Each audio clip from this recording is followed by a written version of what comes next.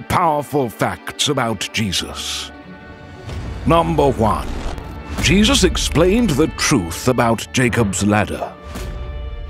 The phrase Jacob's ladder has gained popularity and has been used to name a movie, book, a flower, and even a piece of technology. But where did this expression come from to begin with? The term Jacob's ladder is used in Genesis 2. Jacob was on the run from his twin brother Esau. Jacob chose to sleep under the stars while he was on the run and alone, with only a rock for a pillow. Jacob had a great dream at Bethel. In it he saw a ladder or stairway that went from earth to heaven. This pointed to a real, continuous, and close connection between heaven and earth, especially between God in His glory and man in his solitude. In his conversation with Nathanael, Jesus made reference to this event. Jesus would fully show himself as God's chosen Son in the coming reign of Christ. The ladder shows how God and people are related to each other. As Jacob's ladder illustrated the connection between God and men, Jesus Christ is the spiritual connection, mediator, and ladder to bridge the gap created by sin between God and men. According to the Word of God, Jesus was our ideal Jacob's ladder, who came to earth from the line of Jacob through God's provisions and redeemed us so that we could live in heaven for all eternity. Number 2. Jesus explained who He was before the creation of the world. Jesus told us about a lot of secrets, including what happened before the world was made. It happened in John. The prayer Jesus says in John 17 is one of the most important parts of the whole Bible. John 17, verses 4 to 5.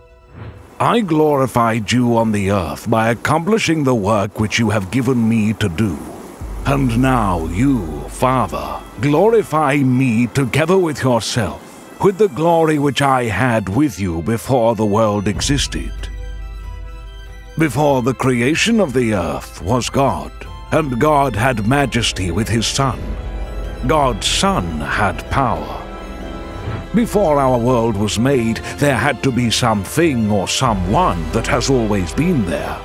The Bible makes it clear that this is God. Jesus knew about His past life and what it was like. He knew that in the past, when God the Son and God the Father shared glory, Jesus could not honestly pray this if He were not Yahweh Himself, equal with God the Father. Number 3.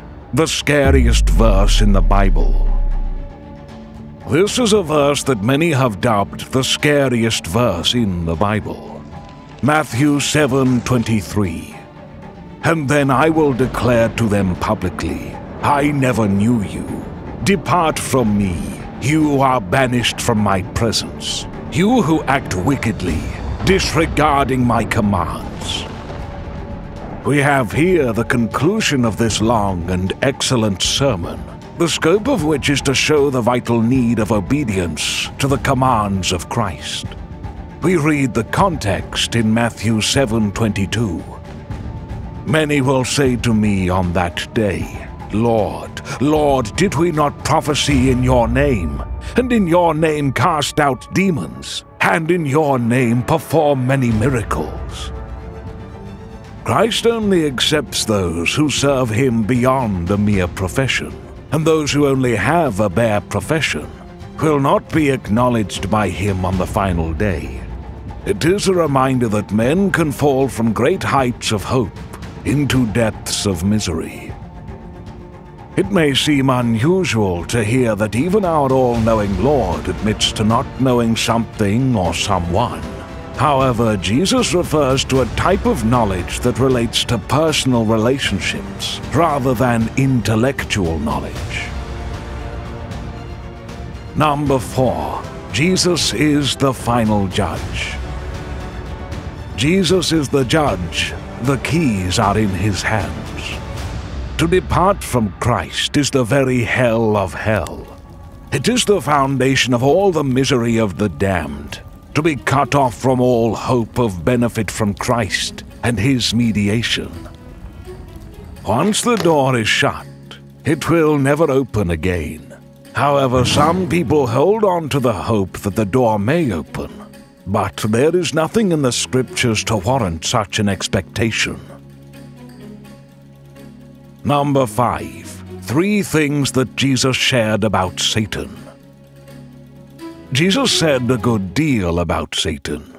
First, he called him the enemy and the evil one in Matthew 13:39. Jesus called Satan the enemy in the parable of the weeds. The Bible names Satan, the devil, as God's specific adversary. In the Bible, an enemy of God is also called an adversary or a foe. Anyone who disobeys the Lord's commands is designated as God's enemy. Throughout the Bible, the devil is referred to as the evil one.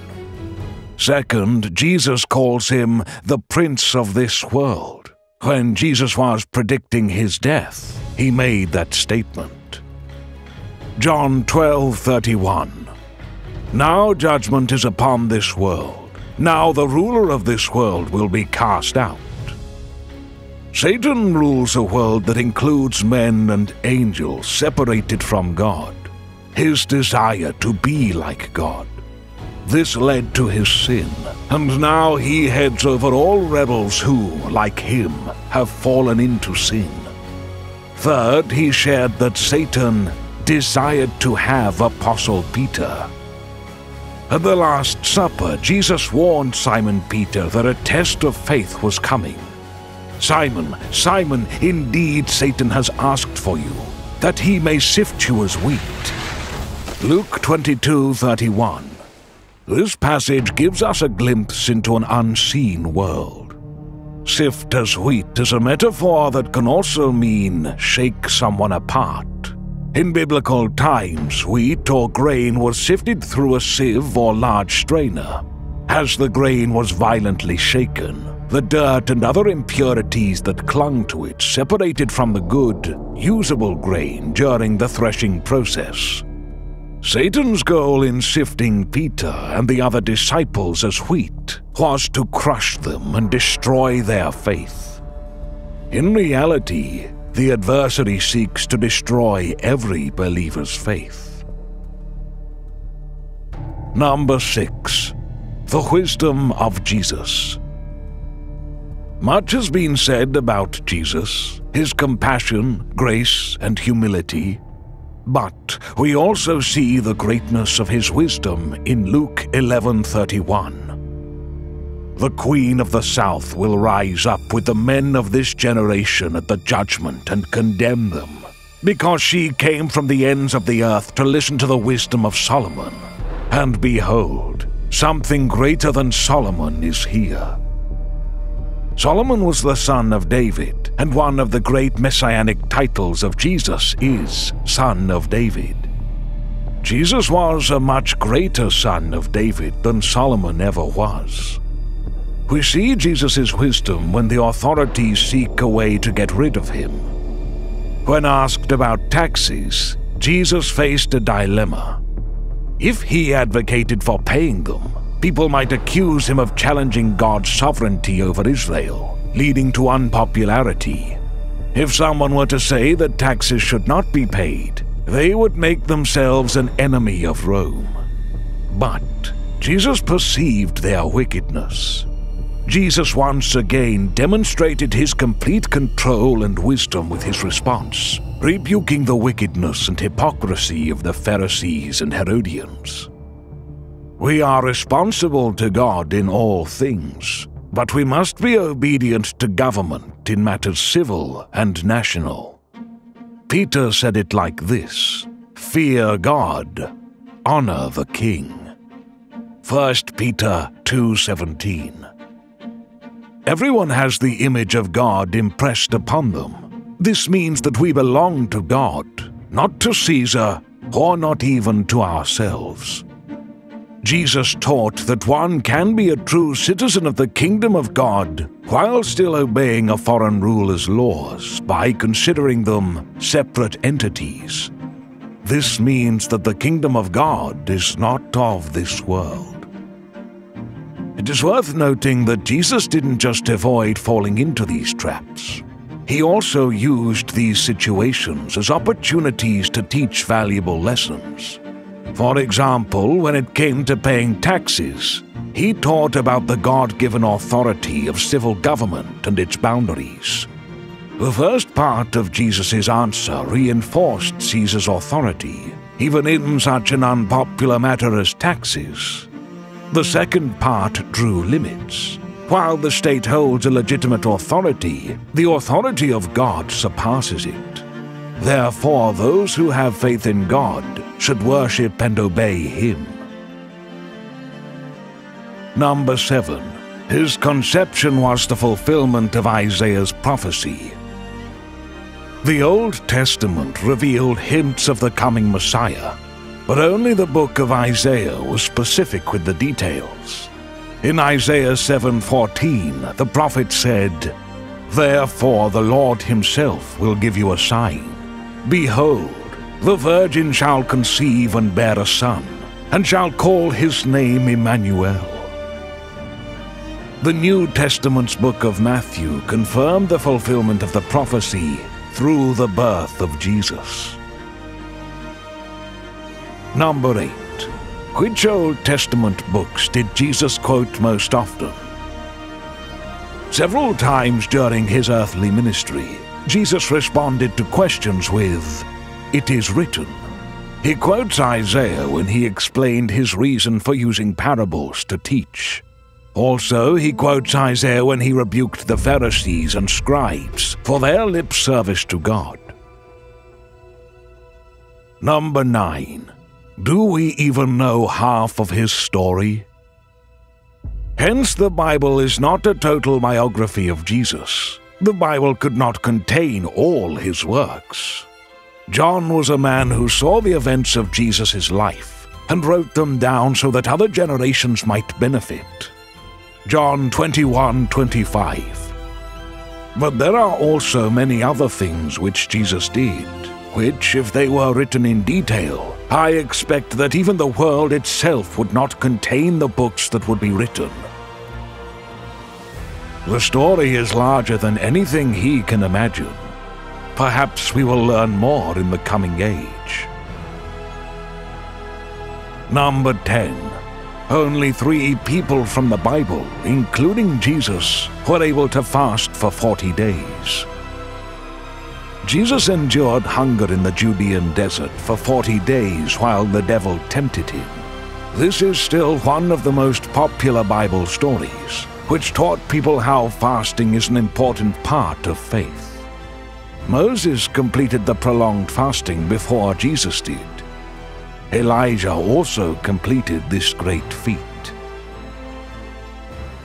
Number 11. Isaiah also prophesied Jesus' resurrection. Isaiah 53 prophesied about the resurrection.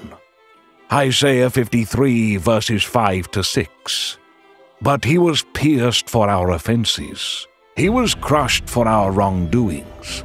The punishment for our well-being was laid upon Him, and by His wounds we are healed. All of us, like sheep, have gone astray. Each of us has turned to his own way, but the Lord has caused the wrongdoings of us all to fall on Him. Number 12. The last miracle of Jesus on earth before His ascension to heaven.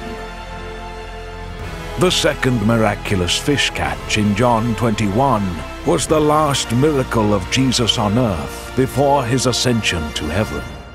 7 of the disciples were together at the time. Simon Peter decided to go fishing on the lake, and the others agreed to go with him. That night they caught nothing. Jesus awaited them as they rowed towards the shore in the morning, although they did not recognize Him. It is the same as if the Lord asked, "Young men, have you anything to eat?" Disappointedly, they answered him, "No." As far as they knew, he was just a stranger walking along the shore. Yet, in response to his advice, they cast the net on the right side of the boat, and lo and behold, a great load of fish, so many that they could not pull in the net. John was the first to recognize the Lord and promptly told Peter. The latter put on his outer garment and went to the shore. Number 13. Jesus' birth came after 400 years of silence from God. Do you want to know what God did after the Old Testament prophets died? God remained silent for 400 years until Jesus' birth. Several nations overtake Israel during these 400 years. Israel successfully rebels against some, but by the time Jesus arrives, Israel has been occupied by the Romans. The Israelites desired a savior, as they had for 400 years in Egypt. No wonder they begged Jesus to overthrow Rome, just as the Red Sea had done for the Egyptians. Number 14. Jesus was probably not born in December. Although December 25th has been recognized as Christmas Day for almost 1700 years, it is known that Jesus was not born in December, or even during winter. Emperor Constantine officially designated the winter solstice, which falls on December 25th, 336 AD, as the day to celebrate Christmas. It is believed that Jesus was born in the spring, based on the mention in Luke 2 of shepherds watching over their flocks in the fields. Number 15. The wise men were not there on the very day of Jesus' birth. Many of you might have heard that the wise men did not appear during the night of Jesus' birth, no matter what nativity scenes may try to tell you. When they approached Herod, it took a while to complete the walk from their motherland to Judea. This means they did not see Jesus on the day that he was born. Number 16. Why did Jesus allow the demons to enter the herd of pigs? The account of Jesus casting the legion of demons into a herd of pigs is found in Matthew, Mark, and Luke. According to this story, demons inhabited a particular man. The demons made the man extremely violent. The demons proposed that they leave the body and enter the bodies of swine instead. When the demons entered the herd, they caused the herd to become crazed, and they ran off a cliff into the Sea of Galilee. Because it served his purposes, Jesus had no reason not to accept their proposal. 1. It resulted in the liberation of the man from the demons. 2. Pigs were considered unclean animals under Jewish law, making them an ideal symbol and haven for unclean spirits. 3. Accepting their proposal did not affect the demons' eternal fate on Judgment Day. More importantly, Jesus was not sinning by accepting the demons' offer. Number 17. Facts Jesus shared about heaven that many don't know. Matthew 13 contains several parables of Jesus about the mysteries of the heavenly kingdom. The first 4 parables, the sower, the wheat and the tares, the mustard seed, and the leaven, are outward manifestations of God's movements. The last 3, hidden treasure, pearl of great price, and dragnet, let his disciples know he would do everything God intended. Matthew 13, verses 44 to 50. The kingdom of heaven is like a treasure hidden in the field, which a man found and hid again. And from joy over it, he goes and sells everything that he has and buys that field. Again, the kingdom of heaven is like a merchant seeking fine pearls. and upon finding one pearl of great value, he went and sold everything that he had and bought it. Again, the kingdom of heaven is like a dragnet that was cast into the sea and gathered fish of every kind. And when it was filled, they pulled it up on the beach, and they sat down and gathered the good fish into containers, but the bad they threw away. So it will be at the end of the age. The angels will come forth and remove the wicked from among the righteous, and they will throw them into the furnace of fire, in that place where there will be weeping and gnashing of teeth. The treasure explains God's actions towards his people. The pearl of great price depicts what God is doing with the church. The parable of the dragnet depicts God's efforts to reach out to Gentiles and bring them to faith in Jesus Christ. Number 18. Jesus spoke to Moses and Elijah in the New Testament. Jesus takes Peter, James, and John to the top of a mountain above the snow line, where he changes right before their eyes. Peter says that Jesus' clothes became brighter than any bleaching agent on earth could make them. He uses the word detergent or fuller, which was the equivalent in those days. The light was shining through Jesus' clothes from the inside, and they could see his glory. As Luke records, he met with Moses and Elijah to discuss his exodus, which would result in the release of his people. The main point of the gospel is that Jesus' followers realize that he is the Christ, the Messiah. This is also something that the readers would come to understand. Number 19. He gets it all in the end. God has made Jesus the heir of all things, so the Son will one day have it all. Psalm 2:8 speaks of the nations being his inheritance. Psalm 2:8. Ask of it me, and I will certainly give the nations as your inheritance, and the ends of the earth as your possession. So the one whose own clothes were gambled for at the end of his first visit will return and reign over all kingdoms and peoples. Number 20. He made it all in the beginning. This Son started it all. He was not just a humble carpenter, but was there at the beginning as the Creator, initiating and deciding upon creation. John 1, verse 1. In the beginning was the Word,